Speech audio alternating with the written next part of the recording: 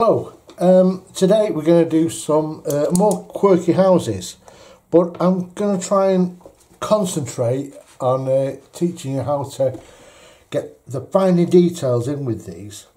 So it won't be a big picture, I'm going to just do a small picture today. I shall be using mainly these, this is a square size 12, it's a flatmate from the SAA, so that's that one. And I've got another one here that I picked up somewhere. It's a nylon. It's a little bit smaller, but it's quite firm actually, so that might come in handy. I've got another one with some smaller areas. This is a Skoda size 8 Brado Syntetico flat brush. And what else have we got? Oh, we've got a very small. Oh gosh, where am I up there? Hello, today we're going to be doing concentrating on another little quirky house picture, but we're going to go in a little bit more depth with this and try and show you about the little details that sometimes are easily missed. For this I'll be using this flat brush SAA. It's a size 12 flat. I'll probably be using this one as well. It's on a Skoda size 8 Prado Syntetico. It's a flat one. And I've got another flat one here. It's just a very small flat one. This is actually marketed as an Eradicator by Billy Showell. So, but I think any little small flat will do for that. I might use this little detailer, size 0, might not, but it's there anyway. I've got a little bigger one, a size 4 of Skoda Perla Syntetico as well. And I actually picked up this old Polar white nylon Pro Art brush. It's another flat one. I find these bristles very firm, so that might come in handy. So anyway, we might use them all, we might not, but at least there. I tell you what I have found, it's a heck of a lot cheaper, is a little, for doing windows, is this little Lincoln thing, and you can get these from like the range and not the cheapest chips they are there. These are, so anyway, they're quite handy to have in your little armour. So firstly, we're going to paint a couple of roofs in. So all I'm going to do is just, I tell you what, instead of just going straight into the roofs, let's get a bigger brush. This is a bigger brush. It's a size 18 Perla. I'm going to put a bit of a sky in here. So just show you a nice way to do skies. Just wet the top, coming down a little bit, and I'm just going to use some grey for this here, and I'm using Archie's paper at the moment. No other reason but that it was just lying around, and I thought I've got to use that without better paper. My grandson had a little bit of experimenting on some of my stuff, and this is what he ended up leaving me, an old bit, and old bit of my Archie's watercolour paper. And now what I'm going to do is, let's zoom in for this. Alright, anyway, let's just pull that down so you can see the blooming thing. Right, where I've just dabbed out the clouds, this part's dry and that part's wet, so I've put a bit more paint on in my brush, and that's going to run down to the dry areas and stay there if you've dried it out properly. Now at this point, you can, while it's still wet, you can add little bits of colour. I'm just going to add a little bit of this bitumen just at the bottom, just a couple of areas like that, and it just gives it a little bit of dynamic texture. So there you go. Right, back up there now. Let's let that dry for a bit and I'll come back to it. Okay, so that's dried nicely, and it's left just a very, very light difference of colour from the sky, and it makes you think that there could be something ominous coming at the back of those clouds. There might be a storm on its way or whatever. Anyway, so let's go back to doing the houses now. Couldn't get that out again, could I? So I'm just going to use my size 12 flat, and we're going to be really bold here and go for a really raunchy old red colour. So now when I do my flat roofs, I put a very slight curve on them. Now the architects have gone mad, but I think that's quite pleasant. I think it adds to it.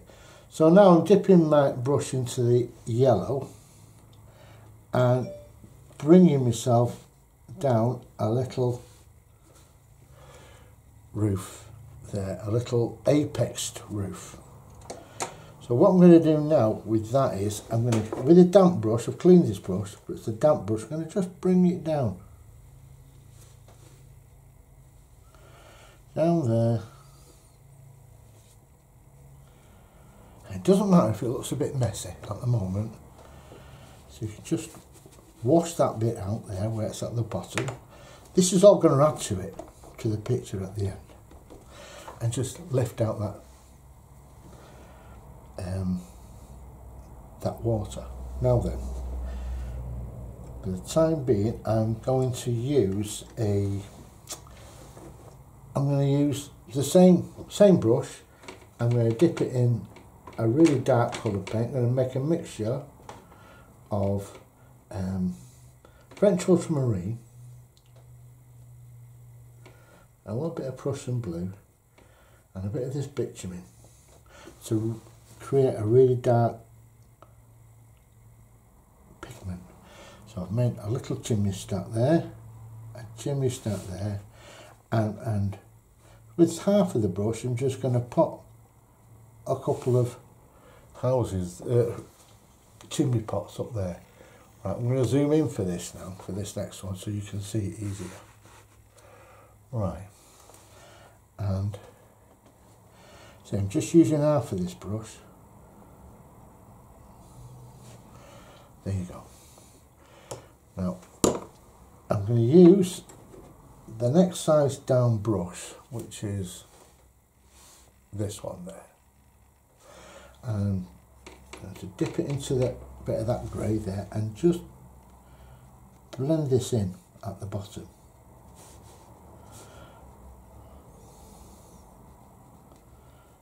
Just under there.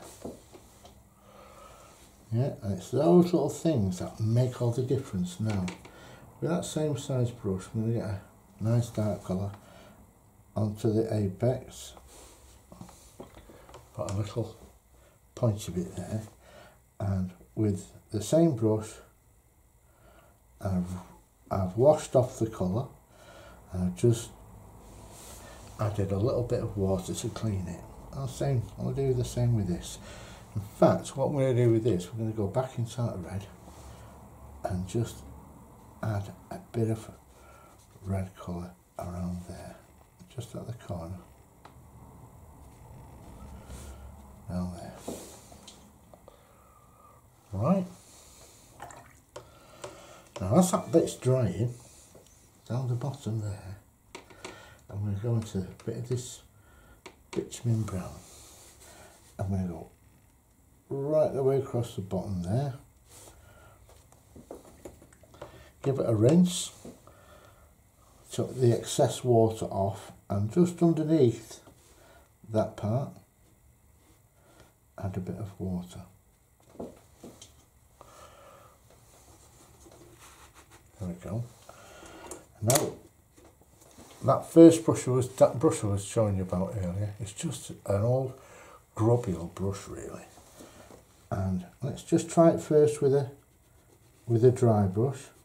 Let's pull that down there. And all we do is just dragging that pigment down.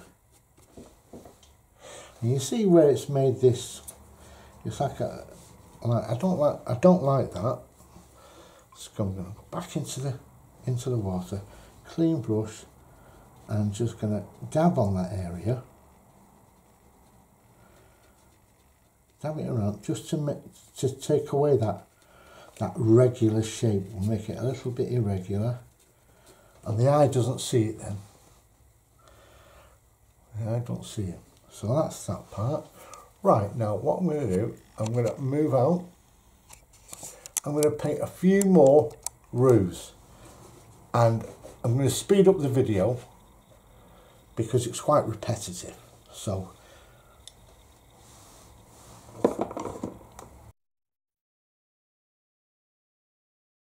there you go, we've painted in those rooftops.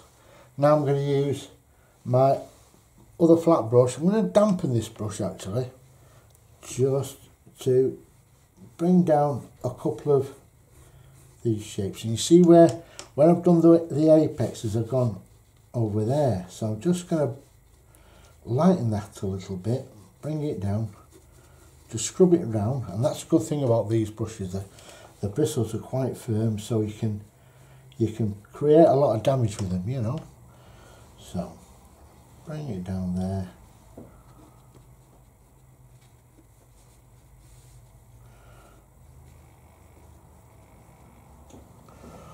There we go. So that's the first layer really.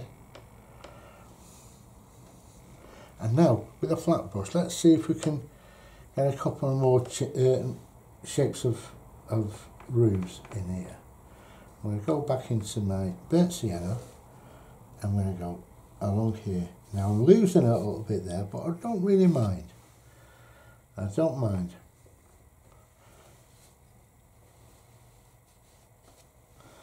And we'll go to this other colour.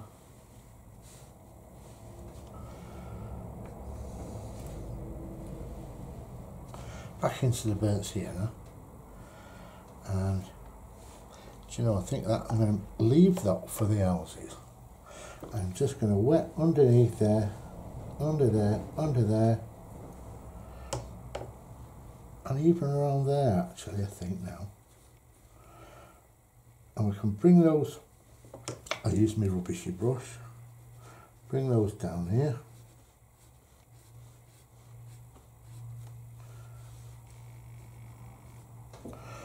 Right, at this point, there's where we can put our grounding while we are letting that dry.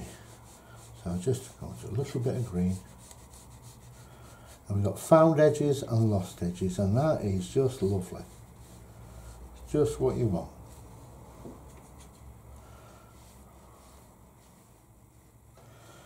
Remember, this is only a miniature painting. It's, well, I say miniature, it's a small painting for the purposes of the lesson.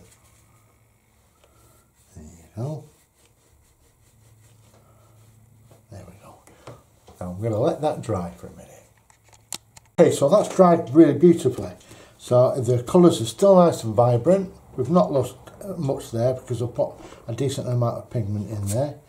And we've got some chimney pots. I'm going to add some more in now, but I think I'm going to concentrate on doing these with smaller brushes now. So we're going to go for this brush, and we'll paint a couple of chimney pots in, but because it's closer to us, we're going to see a little bit more colour in this. So I'm adding a little bit of burnt sienna into this. So because of the shape of the brush, we can go straight down like that and down like that.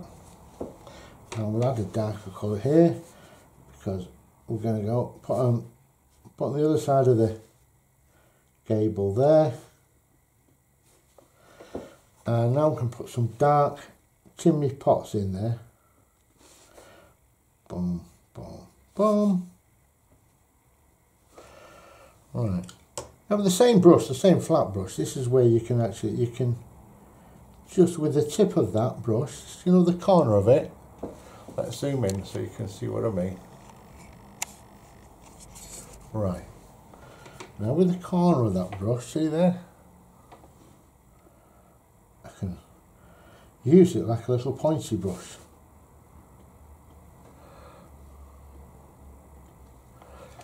And this one here.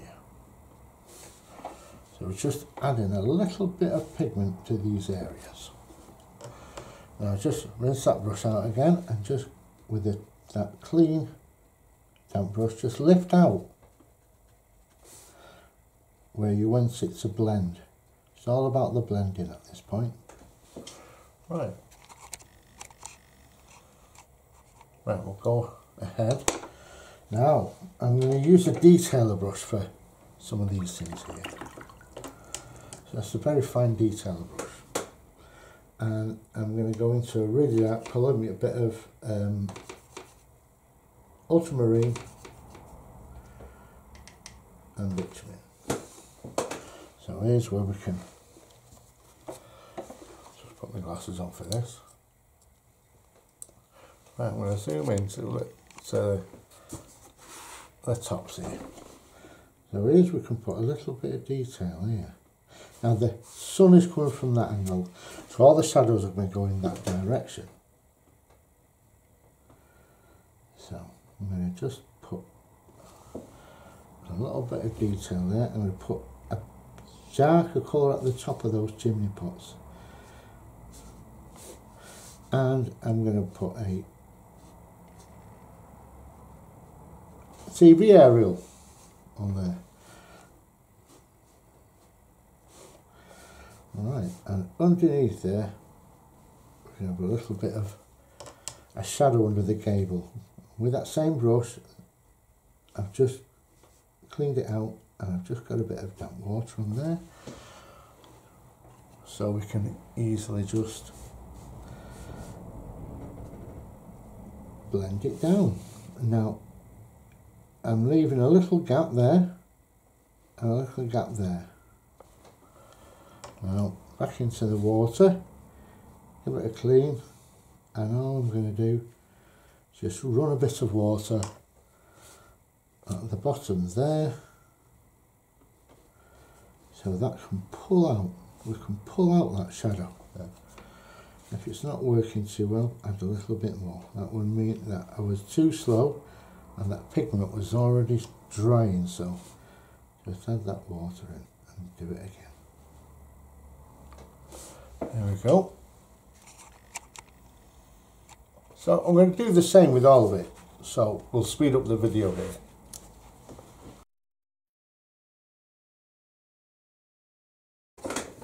Well, welcome back. As you can see, we've treated them basically the same. I've not put the telegraph aerial in these yet. Will do though. But I want to show you a few different elements that you can introduce into these, just to give it a little bit of uniqueness. And the trick is really, although you're learning and you should copy what I'm doing, but you bring out your own stuff and you put your own turn on to these things, and that's because if that's the way it should be. Because if all you do is copy your teacher, you'll never be better than your teacher, and that's what you should be aiming for. So that's what I encourage you to do.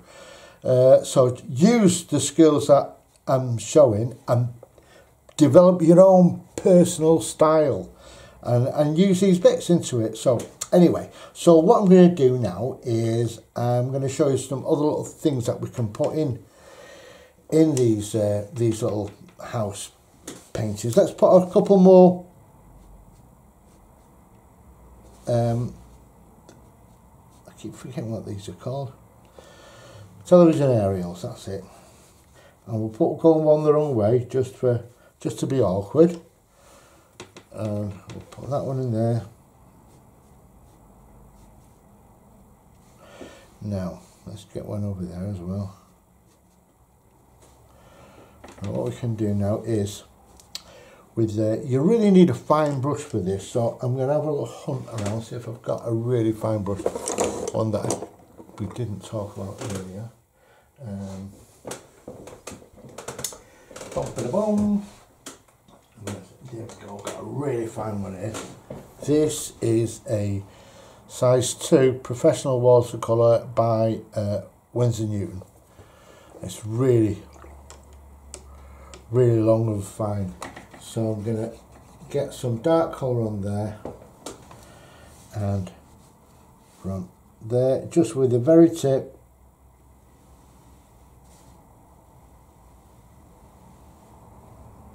there we go. Don't matter if the line gets a little bit broken. Okay, and we'll go from that way down to this way, and we'll go for him.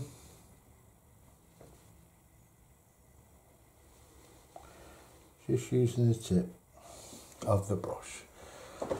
Now then, there's other things we can put in. We can put in a washing line, and that just has a little bit of character there. Let's put them, oh, and there's another one we can do. We've not put the windows in yet, so I am mindful of that. We can put a tree. So using a, where's that small brush?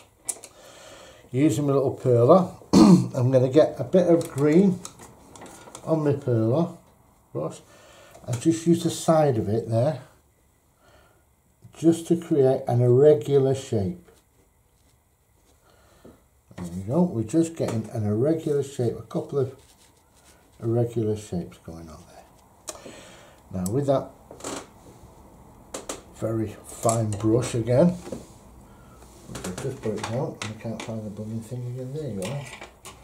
Right, with that fine brush again, I'm going to go back into the green, get a bit of, still using that green, and now add a little bit of darkness to that green. So we're going to, I'll just shape, it's always important to shape your brush, shape it so it goes into its point.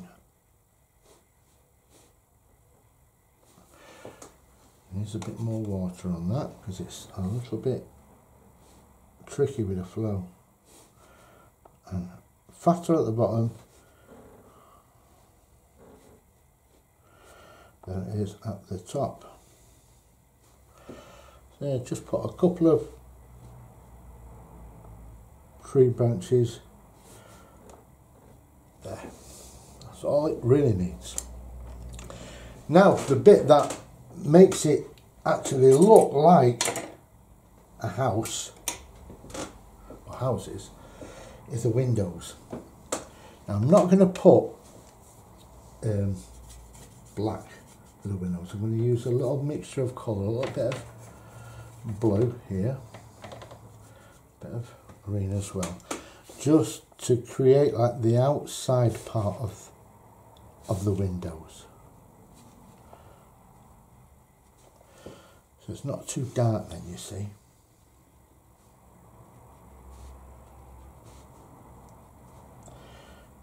Down there, see, we're just putting them in different places where we would like these windows to be. Now the important thing is to let those windows dry. But what I'm going to do now is going to create a little bit of atmosphere in here with people playing. So we have some children playing on the green. So I'm just almost like silhouetting these in here. So we can have a couple of heads. Just put all the heads in first. And don't equally space them. Put them in different spaces. If you start equally spacing them, it just doesn't look right. So now I'm going to put a bit of colour into this for the clothes that they wear, and just change that colour up now and again. I know you got, all I'm doing is putting a little splodge in there. It's just basically a splodge, and I'm using the shape of the brush to create that splodge. So I'll just zoom in. So the brush, the shape of the brush will go down to a point naturally. Push that in first. There you go. That's it. It's so easy. And I'm going to put a red shirt on one of these kids because he thinks he's a footballer. He thinks he's Ryan Giggs or someone like that. Right. Okay, now the bottom, just dark. You don't draw the feet in, just show that it's going down to like legs or whatever. Okay, now those, once they're drying, it gives us a chance to go into our windows again. So I'm going to go for a nice darker colour, and with my finest brush. See, I was going to use that little eradicator. I don't think I need to use that. All I need to do is put a splodge in, 4 splodges in these windows. Right, so I'm just going to use some dark paint on there. We'll go from left to right. So we're going to put a dot there, dot there, dot, dot, dot, dot, dot, dot. There you go. See how it starts to look like houses now. And it's this final bit that actually makes these into houses. And if you find that you've forgotten to put a little outside window, just do your splodges. You want to know the difference.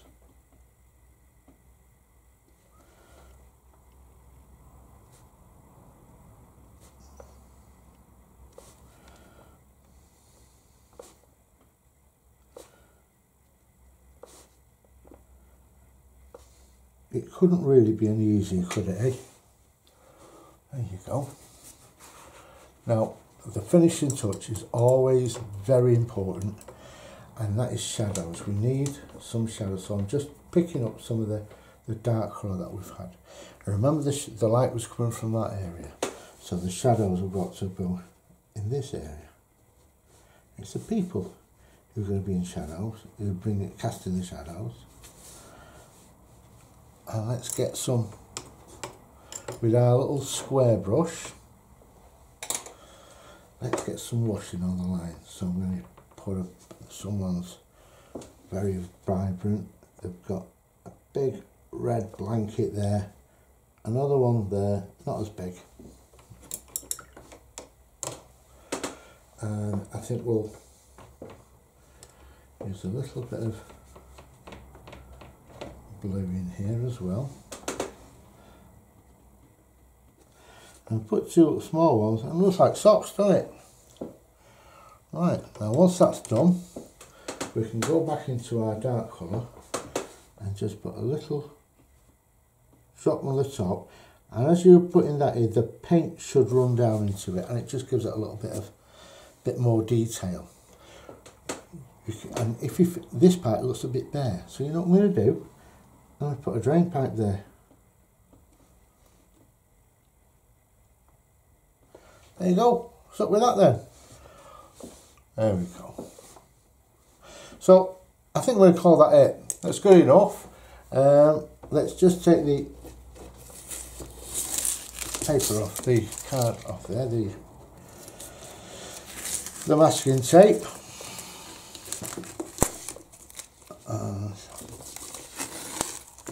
There we are.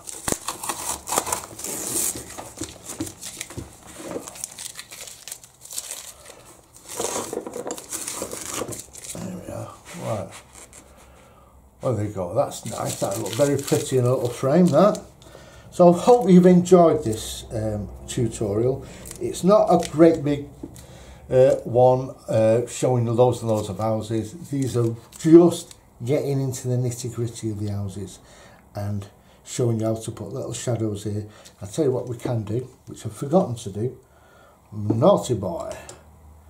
We should put shadows on those in the roof there, shouldn't we?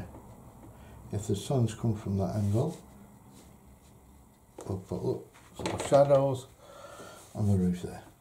There we go. And down there.